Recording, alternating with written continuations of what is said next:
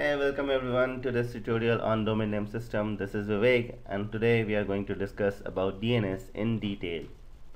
So the agenda for today is we are going to see what exactly DNS is, what DNS namespace looks like, the DNS name servers, DNS resource records, the resolver, what exactly a DNS client is, DNS message formats, resolution process, zones, protocols used, and some of the important key players in DNS system.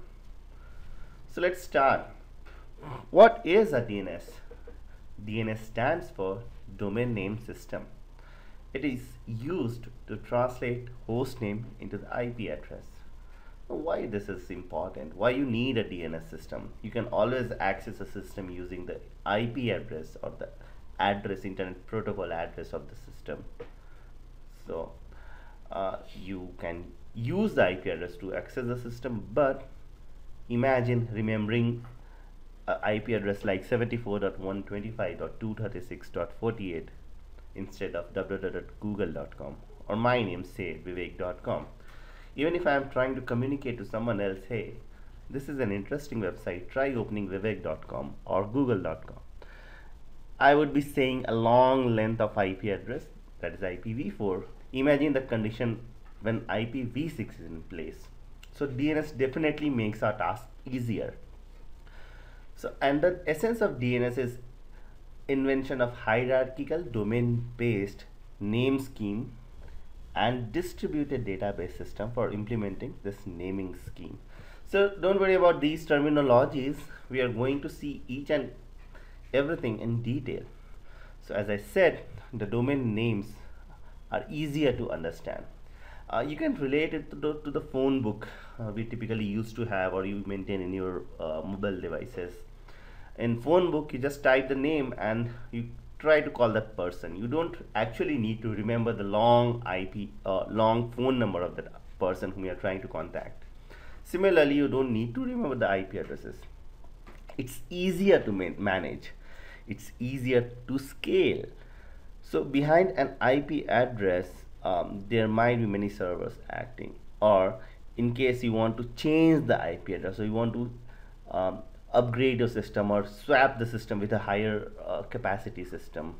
So you don't need to change your identity of the website. The google.com remains same. That's why it's important to maintain a DNS. If you are trying to safeguard your identity, it's not going to change. It's a brand name, right?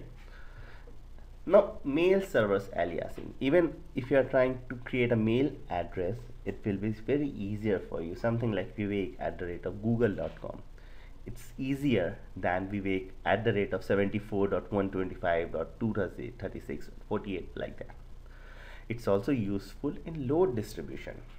Same domain name can have multiple A records that we are going to see what exactly A record looks like, and we can load balance. So in DNS namespace, if you see, it starts with a dot, that is root of your domain. So in case you are trying to type a website called the http://maps.google.com, then it starts with a root where root is always not visible. It's a dot, that dot represented here. Now then comes the next level. Here in this example we have taken .com. It can be .edu, .net, .in, .nl. These are the top level domain names. Now further we can break each of these .com into different website names like Microsoft.com, Yahoo.com, Akamai.com, Google.com. These are different second level domains. These are the domain names which you actually go and register with your registrar. We are going to see what exactly a registrar is. Now under Google we have a subdomain called maps, or you can have www, or you can have mail. So that mail comes here or maps comes here, that is called subdomain. Now each label, these are the labels, each labels can be of 63 characters and total name can be of 255 character length. So name cannot be greater than 255 character. Now we are going to see what exactly a DNS name server looks like. So what exactly a DNS name server? So going back to the time when DNS was not in the place, people used to just access the system using the IP addresses.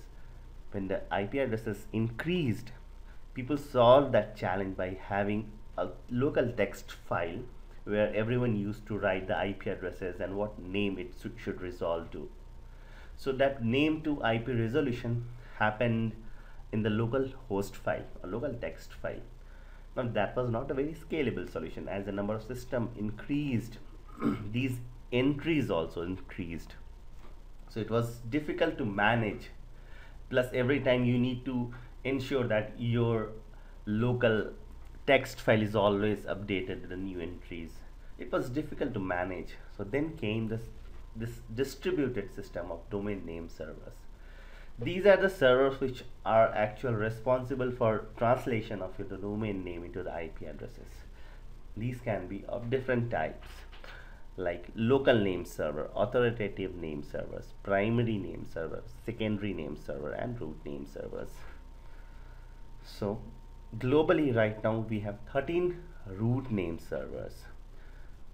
So these 13 root name servers are not just 13 numbers, but basically there are 13 systems that may be multiple servers working behind those IP addresses. How we can look into that? I'm going to show you a screen. I'll use a command line utility called dig. We'll just hit dig and enter. We got these 13 server IP addresses or names here: c.rootservers.net, d.rootservers.net. Start with A. So these are total 13 numbers, but behind these names there may be multiple IP addresses or multiple servers acting, because it's distributed in nature. Plus it has to be scalable, because if these 13 servers or the entire system of 13 servers goes down, the internet will break. And trust me, it's very difficult. It's not impossible, but it's very difficult to bring down these all set of servers. Let's try to find the IP address of one of the domains that we have here. We'll try c.rootservers.net. Alright, it got resolved to an IP address. So this is a tool that I'm using. It's called dig. You can also try using NSLOOKUP. It does the same on Windows system. It will provide you the IP address of the domain name that you are trying to look at. It can provide you any multiple additional details as well, but that is not we are going to discuss now. So we'll talk about these name servers in details. We saw what root name servers looks like. So root name server will not resolve the IP addresses. We will see what exactly it does is one of the slides. Local name servers. So each and every internet service provider has a local name server. These host a DNS query. The system hosts a system. The system hosts a local database of caching servers. Like they cache the entries, like what exactly the google.com is going to resolve with. If the entry is cached for n seconds, it's not going to ask for the resolution again for the next n seconds. Like here we see there are various fields here. So this value, it's nothing but the TTL, the time to live of this entry. So this is going to have 148,512 second cached. So for next so and so seconds, it's not going to ask for the resolution for this domain name. Then comes the authoritative name servers. So these are the name servers which are responsible for, or which are authoritative for, the top level domain names like .com, .org, .mil, that is military. So these servers are responsible only for that zone that we are pointing it to. Like if an authoritative name server is responsible for .com, it will only respond for the queries for .com sites. Now next comes the primary name servers and secondary name servers. These are two almost identical servers. I'll say these are the name servers which actually does the translation for a requested domain name into the IP addresses. How the entire flow looks like, it might not be very clear to you till this slide, but we are going to see in one of the subsequent slides. As I have written, primary name servers, each zone will have a primary name server and more secondary name servers. And secondary servers retrieve information from primary name servers. There is a thing called zone transfer. That is like kind of database that transfers from primary name servers to secondary name servers. And these are the secondary name servers which actually handles the load, which actually does the work. And primary name server just keeps the actual database and secondary copies from primary. Cool. Now next we are going to discuss about DNS resource records. So in DNS also is a request response kind of thing that is working. When you request for a name resolution, in the response there are multiple resource records that are handed over to the client. So every domain can have a set of resource records associated with it. It has 5 tuple resource record values. First is domain name, second time to live, third is class, then type, and the value. So in one of the slides we saw, or one of the screen we saw this particular tool being used. So you see 1, 2, 3, 4, and 5. So the first one was the domain name, then this was TTL, that is time to live, then third one was class, that is internet, type, it is a record, and the value of a record is this IP address 192.33.4.12. Cool. Similarly, it can have different types of resource record, like MX record, that is responsible for handling the mail data. Another important resource record is CNAME. CNAME is called canonical name. So ABC, suppose there is a website ABC, it can be aliased to some other canonical name. Let's take an example. We will type dig and we'll type www maybe .indiatimes.com. Okay, so indiatimes.com is CNAMEd to www.indiatimes.com-v2.hkey.net. Now what it is, so now this domain name is CNAMEd to this particular entry, which is nothing but an it's a edge key name or edge host name from a CDN provider called Akamai. So they does all the delivery for this website. So it's basically telling, okay, so from now onwards the IP resolution is going to handled by this name, and this name is getting again CNAMEd to another name right now here. So what internally it happened is www.indiatimes.com was CNAMEd to www.indiatimes.com-v2.hkey.net, and internally it got translated to this particular IP address. The IP address was 23.58.38.239. So suppose there is a need to change the IP address. Now the www.indiatimes.com need not worry about any of the things.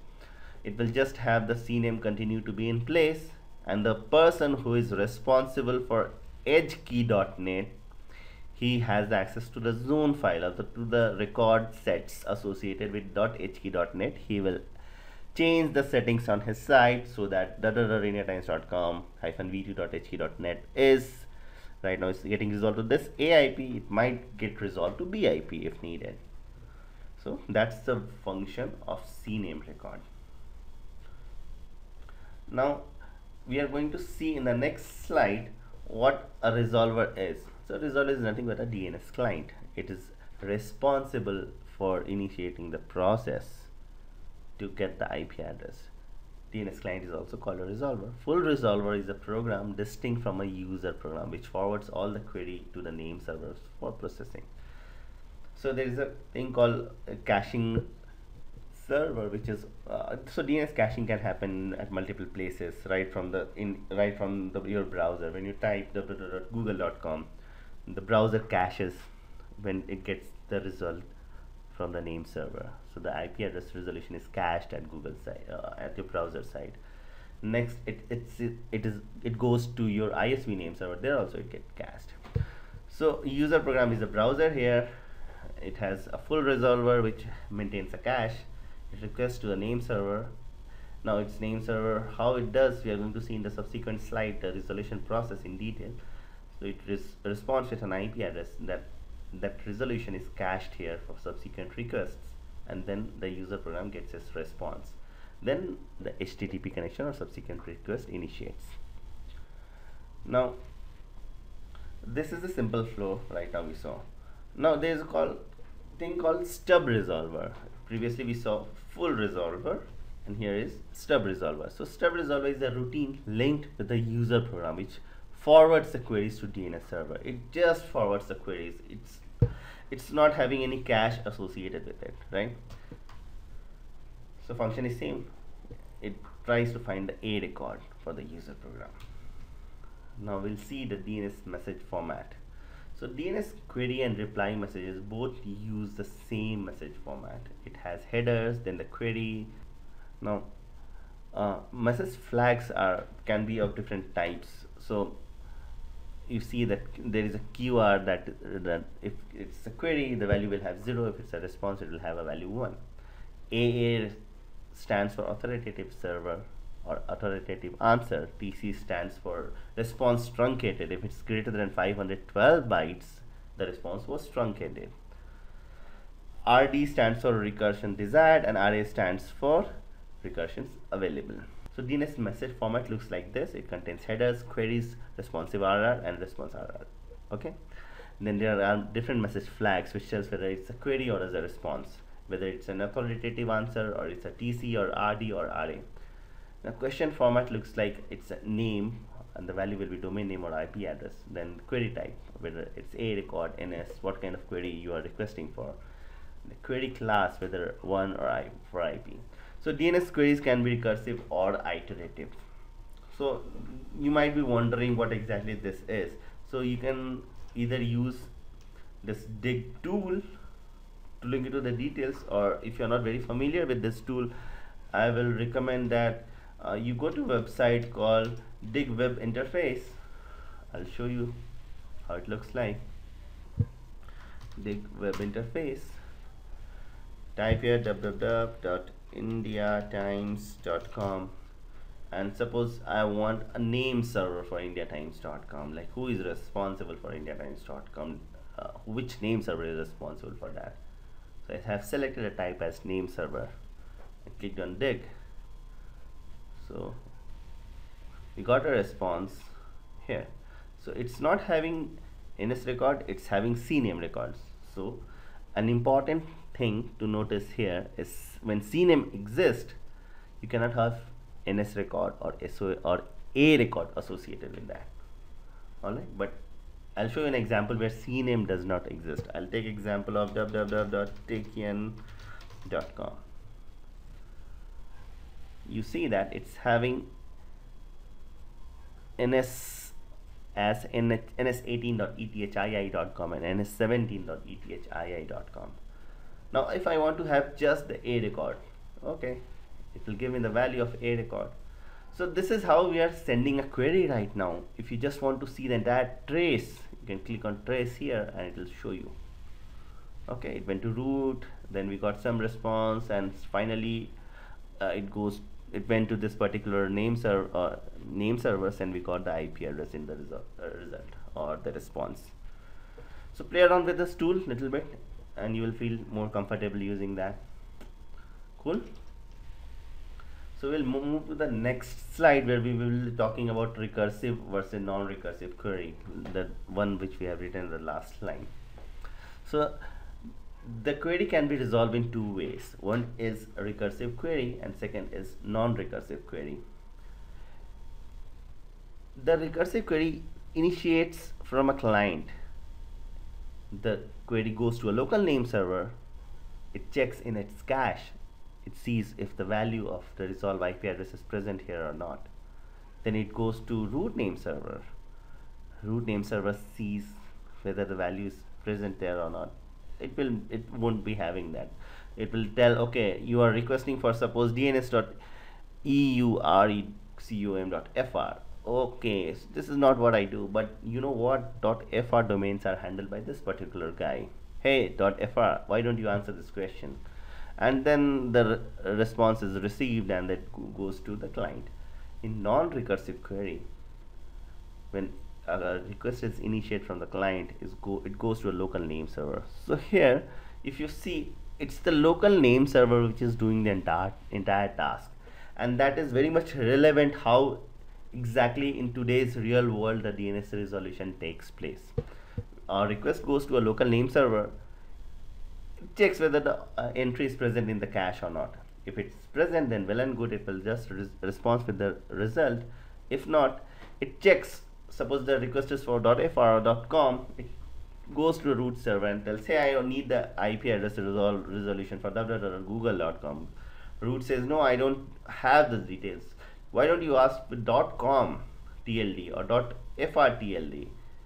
It goes to .com or .fr TLD, authoritative name server. It checks, says that, hey, do you have the IP address for www.google.com? He said, okay, I know the name server who is responsible for handling the queries for www.google.com. Here is the name server. Why don't you ask with them?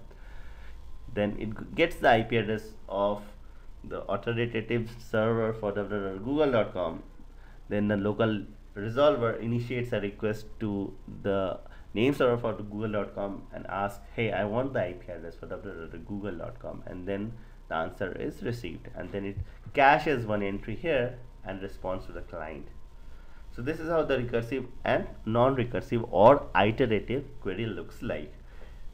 Remember one thing, if in today's world, if someone asks you or you need to see how the resolution takes place in real life, that's the iterative or non-recursive query. So what we spoke in previous slide, this the same thing is represented here in a better way.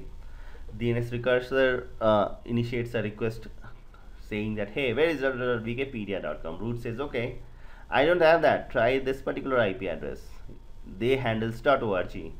It says, okay, hey, .org, why don't you give me the IP address of wikipedia.org? He says, okay, I handle .org and I don't have the details, but why don't you go and ask this particular name server which handles the query for wikipedia.org. Okay, it gives the IP address. Then DNS recursor goes to the wikipedia.org name server which we got here, and they'll say, dude, I need the IP address of wikipedia.org. I says, okay, here you go, this is the IP, and DNS recursor got the IP details. Again, remember 3 points that we also spoke in one of the slides. There can be multiple levels, but max level limit is 127. Like this is first level, this is second level, this is Wikipedia's first, www second. You can have multiple subdomains, but 127 is max. There can be max 63 character levels, and the total max length to the entire name can be of 255 octets. Just few points to remember. So till now we saw what exactly the DNS looks like, what exactly the name servers are, who are responsible for doing what. Now there is a concept called zone that we are going to see in the next slide. So this image you saw before also. Now what exactly a DNS zone is? So DNS zone refers to a certain portion or administrative space within the global domain name system. Each DNS zone represents a boundary of authoritative subject to management by certain entities. Like here, suppose you have a website called yale.edu or eng.yale.edu or oxford.edu. So this edu name server, authoritative name server, is authoritative only for .edu zone. Next, when it goes to Yale, you have a website called yale.com or oxford.com or google.com or oxford.edu, yale.edu or google.com. This google.com here is authoritative for all the names which comes as star.google.com, something like maps.google.com or mail.google.com. So these are zones. It's nothing but delegation of authoritativeness. So root is delegating the TLDs to different servers, and these top level or authoritative name servers are delegating the names to other name servers subsequently. So the authority of each DNS zone is delegated to a legal entity or an organization, something like a country code top level domain registry like .in, or a company or individual registered to use certain subdomains, something like if you are going to register www.vivek.com, so I will own vivek.com zone file with me, and I can create multiple subdomains under that, and I will be responsible for management of those entries in my zone file. So not going too much in detail, we will see how exactly the zone transfer happens from a primary to secondary. So in one of the slides we spoke, there are primary servers and there are secondary servers. Now primary servers keeps this entire zone with them, the database is with them, but it's the master. The slaves are the secondary zones, secondary name servers, which basically transfers the zone from primary to secondary, copies, and then it does all the work. These are the slaves. These are the actual workers which resolves the IP address for the given name. So till now we got a fair idea of what exactly zone is. Now how this zone transfer take place from primary to secondary. So I'll just give you one point about the protocol. Guess what protocol should be used for DNS resolution, and we will see. So zone transfer happens between a primary server to a secondary server. So secondary server can initiate a zone transfer using two methods, AXFR and IXFR. AXFR is it's absolute in nature, like entire zone file has to be transferred from a primary name server to a secondary name server. IXFR is incremental transfer, incremental XFR, that is transfer. So primary name servers has the zone file. The secondary file says, okay dude, I need the copy of your zone file that you have. It will initiate a AXFR request, and then the zone transfer will take place. Now if a secondary server already have some content of the zone file and the zone file was updated at primary, then it doesn't make sense to transfer entire zone file again and again. So what secondary will does, and while the zone file has updated, a field associated with the zone files called like a kind of serial key is also updated. So if a primary service has a zone files, maybe you can say as a versions like 25 or 26, and secondary has a zone file which has a serial key associated with that, serial number 20. So it says, okay, my serial number of the zone file that I have is it's for 20. If it's updated, send me the update. So whatever incremental value the primary name server will have, it will send it to the secondary server. All right. So we saw this zone transfer. Now in next slide we are going to talk about the protocol used. So I gave you this question to think what protocols should be used.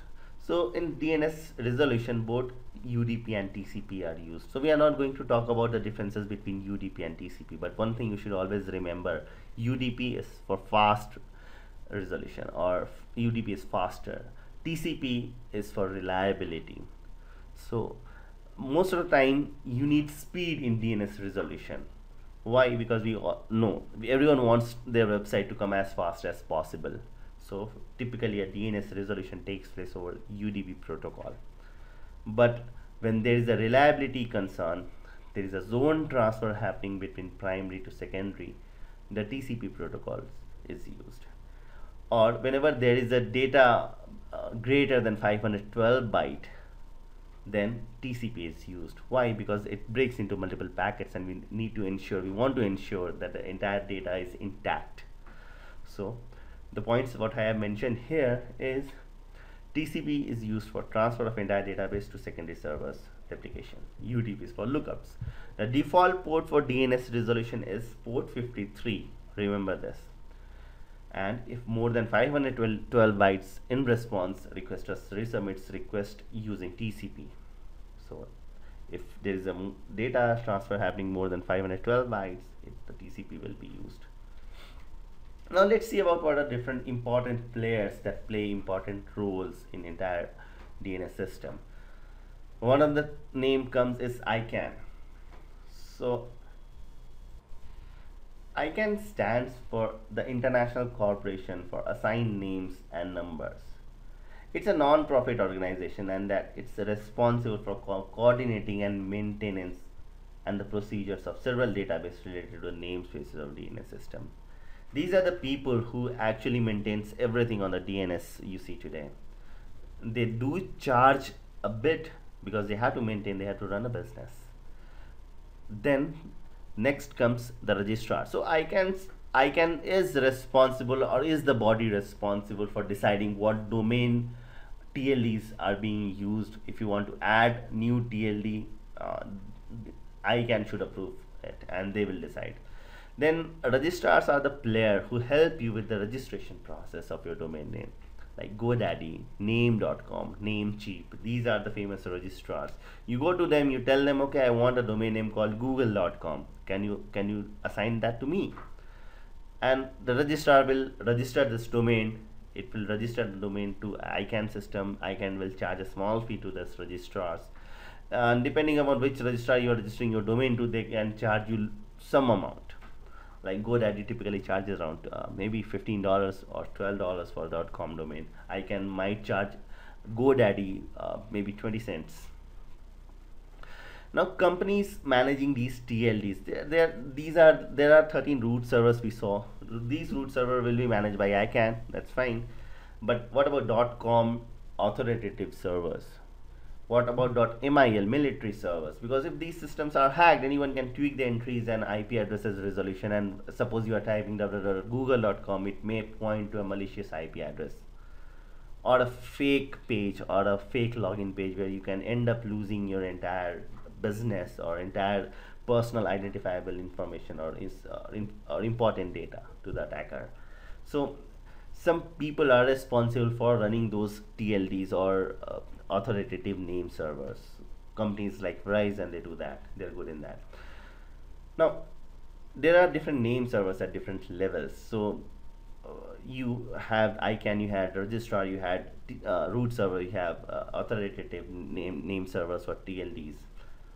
Now there are other caching servers or name servers also in place, which basically handles DNS queries for you. Like Facebook has 4.4.4.4 if I remember correctly. Google has 8.8.8.8 and 8.8.4.4.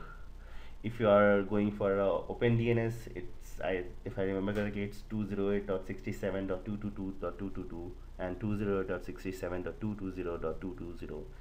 These are OpenDNS IP addresses. So you can use this custom name servers for your DNS resolution. If you think that your ISP's name server is not doing good for you, it's blocking some sites for you, or it's slow for you, you can try using Google DNS servers, and that will do the magic for name resolution in a faster way. So with this, we conclude this presentation here. If you have any additional questions, feel free to shoot out your question in the comment section, and I'll be more than happy to answer your questions. Thanks a lot for watching this tutorial, guys. Hope you have learned something from this, and please do not forget to subscribe my channel so that you don't miss any update in the future.